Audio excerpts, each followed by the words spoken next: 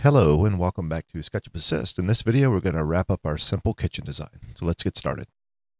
Last time we left off, we had installed our countertops and our kitchen sink. Prior to that, we had installed the cabinet, finalized the cabinet layout.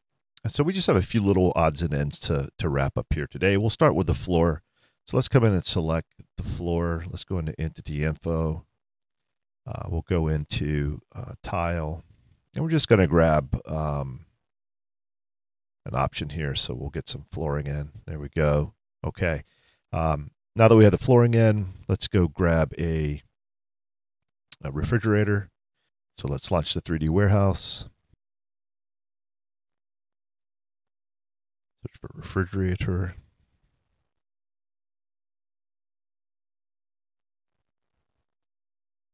And we'll grab this first one. Seems reasonable. So SketchUp is going to ask if we want to load it directly into the model. Yes, we do. And there we go. Now let's come in here and move this around a little bit. So I'm going to zoom in. I'm going to hit the right arrow key after I go into move mode. Right arrow key, lock it on red. We're going to pull that over a little bit. And then we'll come around to the back side. We'll hit the left arrow key in move mode. Set that back. And we look pretty good on height. So I think we can leave that there. Okay. So now things are starting to come together. Our design. We had a window here. So let's come in and add our window. And I'm just going to come in about 6 inches from each side of the cabinets.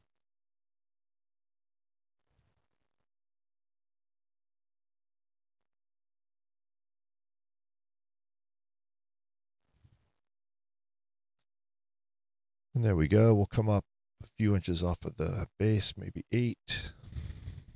And then we'll run our line across the top here, even with the top of our cabinets. I'm going to go into rectangle mode here now, and I'm just going to pull down to that line. I'm going to clean that up. Now, obviously, you can kind of put this window whatever dimensions you'd like.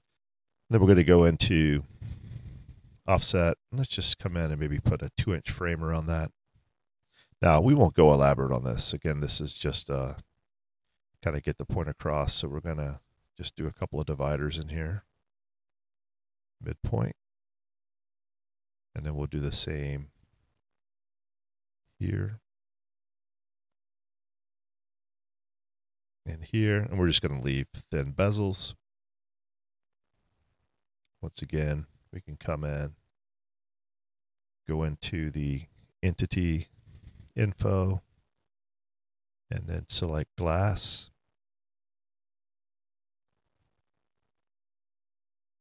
In there. Now we could spend some more time and make these bezels wider, but we just want to get the rough effect here.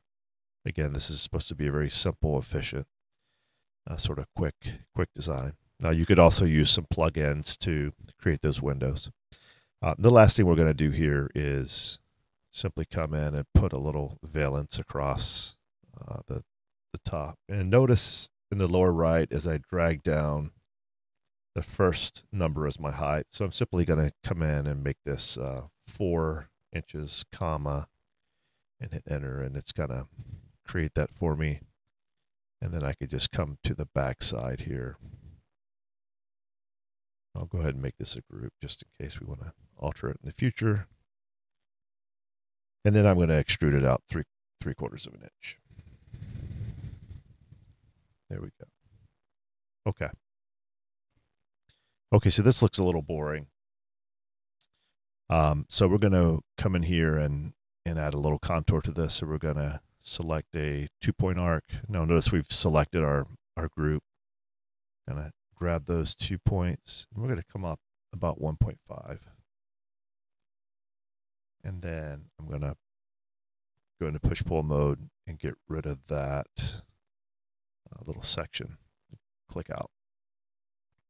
There we go. Okay. So that's it. That's the quick, simple kitchen design. If you found this useful, please subscribe. We'd love to hear from you as well. So leave a comment if you have some thoughts. Thank you.